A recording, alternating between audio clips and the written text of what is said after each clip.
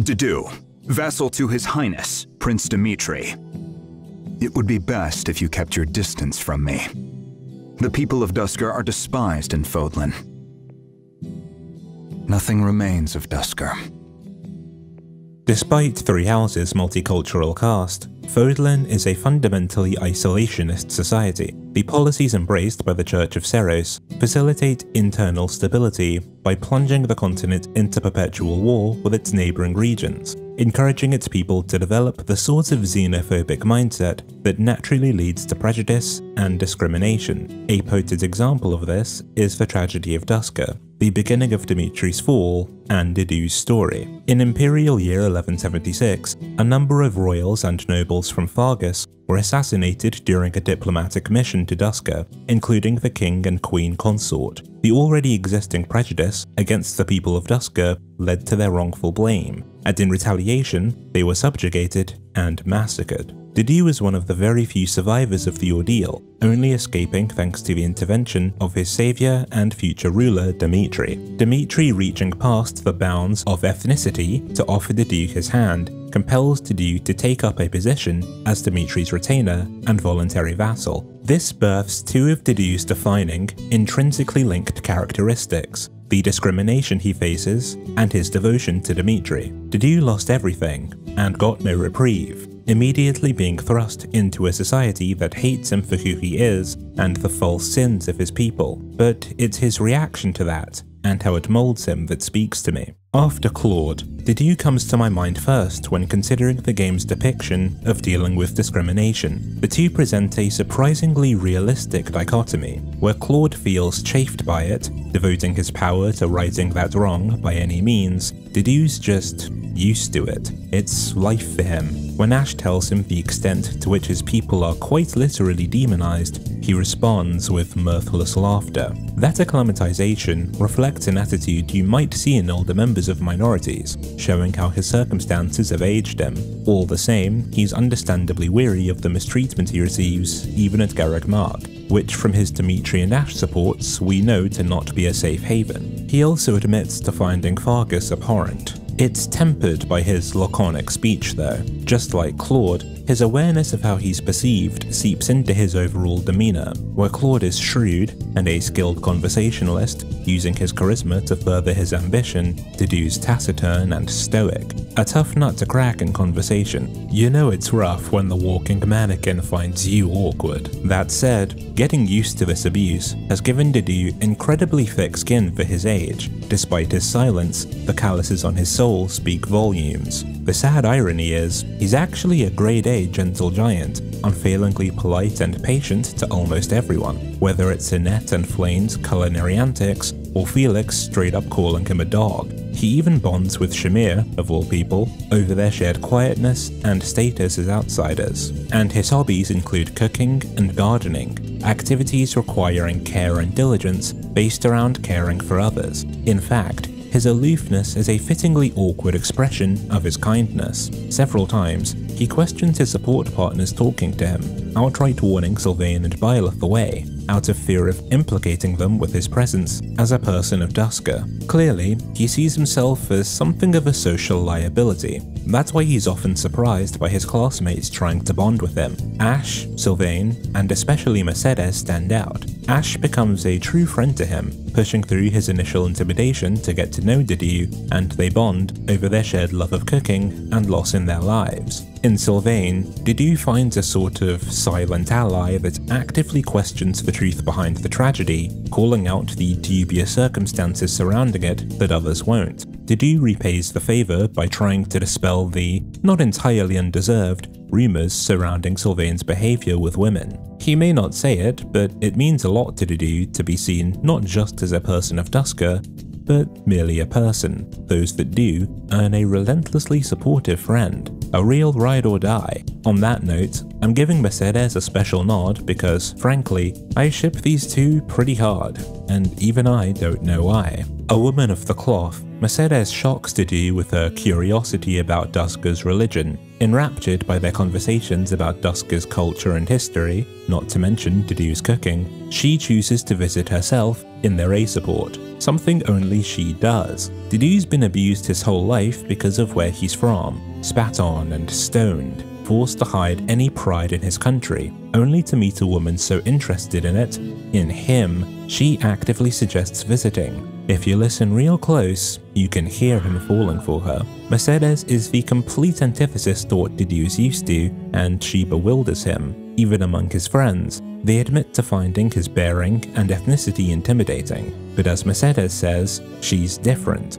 She makes a point of saying she's never had anything against him and shows him nothing but joyful curiosity. When Dedue questions her curiosity about Dusker, she glides past the wall he erects with ease, reminding Dedue of his value. Dusker may be gone, but you're still here. It's a powerful way of telling Dedue that he carries the pride of his country and that his memories keep it alive, which is paid forward in their ending, where they sow the seeds that ultimately lead to Dusker's revival. Honestly, despite the difficulties he faces at Garrick Mark, it might actually be the place for Dedue to be. At the very least, he's near Dimitri, is away from the prejudiced masses in Ferdiad, and he's surrounded by wholly tolerant peers. Mostly. Dedue and Ingrid's C support is the starkest on-screen example of discrimination Dedue encounters from another student, at least until Heroes threw Felix under the bus. That said, we should recall the specifics. Dedue checks on Ingrid after helping her during the battle, and Ingrid responds tersely, saying she doesn't need his help and calling his apology for bothering her empty. Honestly, if not for her mentioning the people of Dusker after, you'd think she was just rude, not that it was a nationality thing. While ultimately a microaggression, this exchange says much about both Dedue and Ingrid. Ingrid's immediate apology tells us she knows she's out of line, but her microaggression slipping out at all gives her away. Ingrid's Dimitri support tells us the tragedy stole her fiancé. This reveals Ingrid's discrimination as really an irrational expression of grief. Indeed, irrationality and emotional confusion pervade Ingrid's initial behavior. Ingrid asking Dedue for the truth of the tragedy in the B support especially strikes me as strange. The mere suggestion Dedue might know the truth of the tragedy himself and just quietly take his abuse is pretty bizarre, and her putting the onus on him to speak up against the prejudice of her people, including her, right after admitting she rejoiced hearing his people were slaughtered, as if stepping out of line wouldn't be a massive risk, shows a comical lack of tact. And dare I say, smacks of privilege. She's not thinking it through clearly, making apparent the conflict between her anger at who she blames for the tragedy versus her regret at mistreating someone innocent, especially as a wannabe knight. Not helping is that he contrasts her mental image of his people. This is conjecture, but I'm not even sure she truly believes the tragedy was caused by the people of Dusker any more than that she's latching onto that explanation for some kind of closure. Dimitri himself vouches for Dusker, and Sylvain calls out the dubious nature of the tragedy, even theorizing that there must be other doubters, and I agree. However, until there's definitive proof, the heartbroken masses of Fargus will vent their anguish on the people of Dusker. Ingrid's treatment of Dedue here is the tip of the iceberg, a microcosm of the kind of prejudice Dedue and his people unjustly suffer after the tragedy, and the layers underpinning it, which will take time and effort to remove. There's much more to be said about this support, and the depiction of Ingrid's discrimination, good and bad, but to keep this video focused on Dedue himself, I'll leave it there. So, besides demonstrating his ungodly patience for Ingrid's nonsense, what does this support say about our man? Dedue's response to catching Ingrid in 4K is minimal, to say the least. Him saying, "save your breath," sounds somewhat passive-aggressive, but I honestly think he just didn't consider an explanation necessary. As I said, this is life for him. Why bother questioning it? Moreover, he seems genuinely confused by Ingrid's conflict. I want to say the support shows how strong Dedue is, staying cool in the face of bigotry, but this confusion makes me wonder, is it strength, or is he just institutionalized?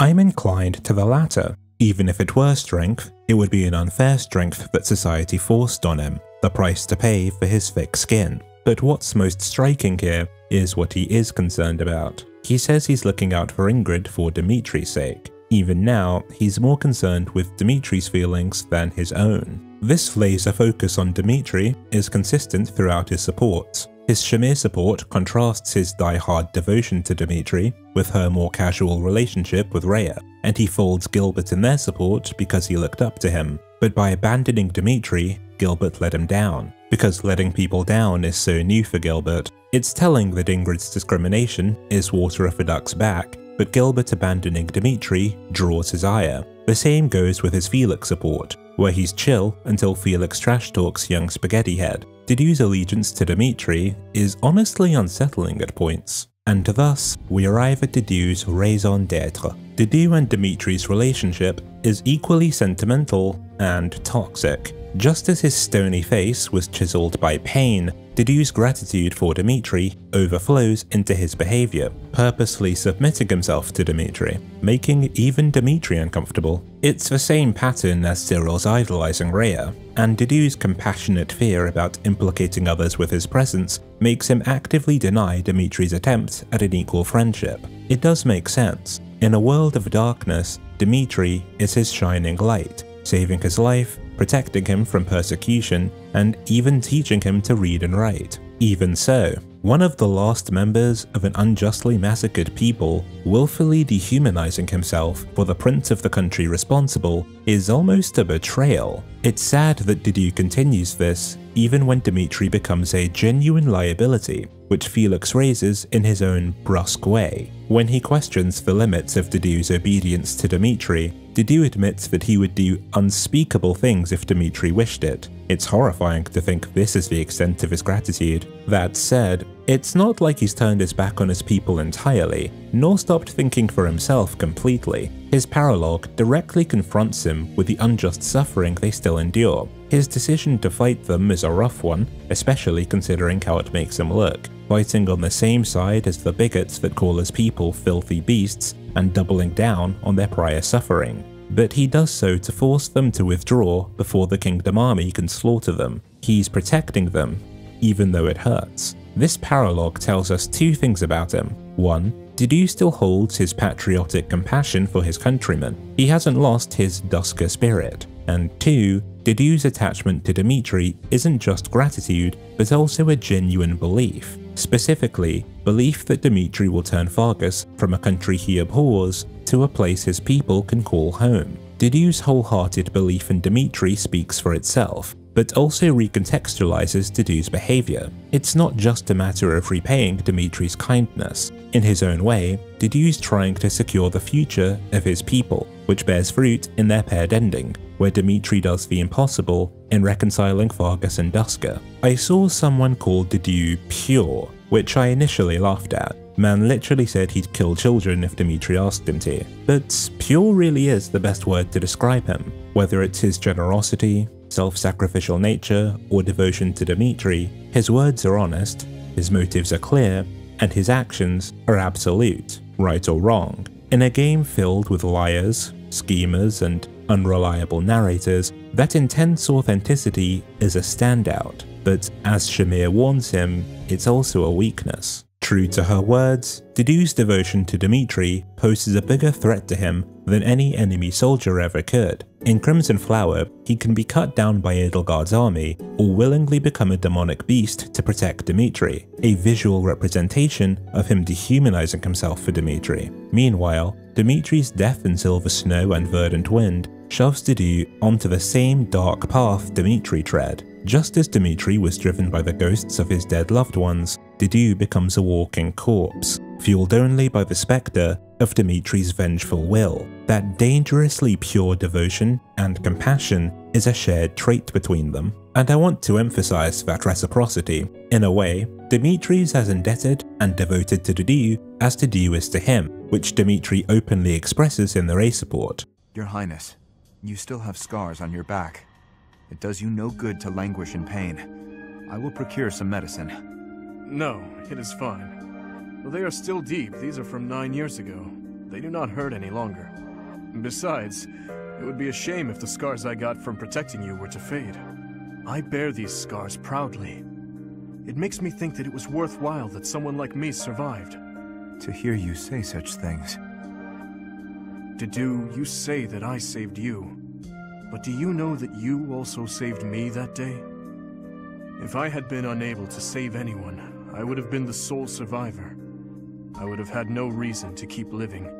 But I saved someone. Saved you. That and that alone has always been my crutch. Just as Dimitri saved Dedue physically, Dedue saved Dimitri emotionally, giving him a reason not to join his lost loved ones. This is a major reason for Dimitri devoting himself to clearing the names of the people of Duscur and protecting Dedue from the prejudice he faces in the present day. Whether Dedue accepts it or not, he's the brother Dimitri never had, and gives his life meaning. That's why losing him in Azure Moon further compounds Dimitri's psychosis. They're each other's staunchest supporters, and when one loses the other, they fall to their own dark impulses. But together, they can support each other through anything. This is exemplified by Dimitri's defeat in Crimson Flower, if Dedue is still human. Your Majesty. Your Majesty! Stop calling me that. Oh, thank the... No! Dedue, it seems I will die before I can get revenge for everyone. My family, my friends, my home, everything that truly mattered to me. I couldn't. You're wrong. Because of you, I was able to live on until today. You saved me. These past 9 years, I am proud to have been at your side. It was a joy I never could have hoped for. Despite all, I count myself a lucky man. Is that so? I see. I am glad. You must be weary, Your Majesty. Please, rest in peace. With everything they fought and bled for lost, Dedue performs one last service for his ruler and brother, being a light for Dimitri in his last moments, just as Dimitri was for him, sending him off peacefully. This was Crimson Flower's most poignant moment for me. In this moment, my heart really was with these two. Granted, I wasn't exactly rocking with AD anyway, but the point stands. And it's because of this that I feel the need to discuss how Azure Moon handles Dedue. As in Silver Snow and Verdant Wind, Dedue risks his neck busting Dimitri out of prison, when Dimitri's framed for his uncle's murder and is presumed to die helping Dimitri escape. Should he complete Dedue's paralogue in Part 1, the soldiers of Duscur he saved help him survive, and he returns during Part 2, facilitating Dimitri's return from the brink. But if Dedue's defeated during Part 1, or you don't do his paralogue, that's it. He's dead. Frankly, this condition was a complete mistake. I praised a similar gameplay story mechanic with Marianne, but unlike Marianne, Dedue has a strong personal and narrative connection to a very plot-relevant character in Dimitri. The main issue is, regardless of whether or not Dedue returns, Dimitri's arc and Azure Moon's plot progress exactly the same. This hugely undermines Dedue's importance to Dimitri, in turn weakening their dynamic by making it seem one-sided and weakening Dimitri's goal to help Duscur. I'm sure it's unintentional, but the damage is still done. It's even stranger when you compare it to how crucially Byleth, someone Dimitri really doesn't know that well, is portrayed to his recovery. I guess you could say our dude Dedue got done dirty. That was truly cringeworthy. Despite all that, the value in Dedue and Dimitri's relationship remains clear. Their familial, self-sacrificial bond serves as a foil to Hubert and Edelgard's clandestine conspiracy and Hilda's casual whatever it is with Claude. Let's be blunt though, this is straight up codependency. Dedue initially considers himself nothing but Dimitri's sword and shield, and very likely goes out the same way. Meanwhile, Dimitri turns himself into Dedue's unsolicited avenger in Azure Moon. As much strength as their bond gives them, it simultaneously feeds their greatest flaws. It's an uplifting, uncomfortable brotherhood. Despite his limited story presence, character interactions, and even dialogue, Dedue says quite a lot to me, not all of it pleasant. It's easy to relate his struggles to those of real-life minorities. His quote-unquote scary face and his people being seen as savages recall old-school perceptions of dark-skinned people that sadly still present as biased today. Meanwhile, the microaggressions he faces, outsider status, verbal and literal dehumanization he goes through are issues still faced by minorities universally. Honestly, if we look at Dedue as a proxy for real-life minorities, his depiction arises several uncomfortable implications and overtones, some of which I've alluded to. Ultimately, Dedue's an example of how circumstance can manipulate a gentle soul, just like Dimitri. From his quiet displays of kindness under cruel and unfair prejudice to the manic fatal devotion that same prejudice pushes him to. Dedue's a victim of the world he lives in, but with his brother beside him, one day he might overcome that. I hope so. It's certainly what he deserves.